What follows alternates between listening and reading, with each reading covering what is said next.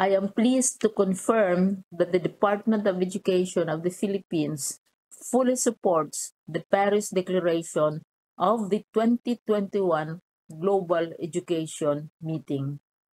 We recognize the urgency to tackle the educational crisis and inequalities highlighted by the COVID-19 pandemic, especially for the marginalized and vulnerable groups of learners who live in poverty in remote and rural areas, women and girls, those impacted by crises and conflicts, and persons with disabilities.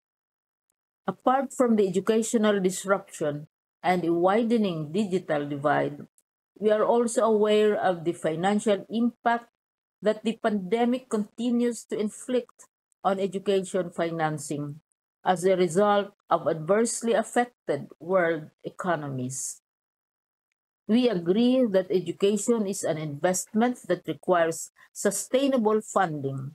It is important that countries should have strategies to increase resources for education and use these resources effectively to ensure inclusive and equitable quality education, promote lifelong learning opportunities for all, and support progress towards the 2030 Agenda for Sustainable Development, especially the SDG 4 quality education.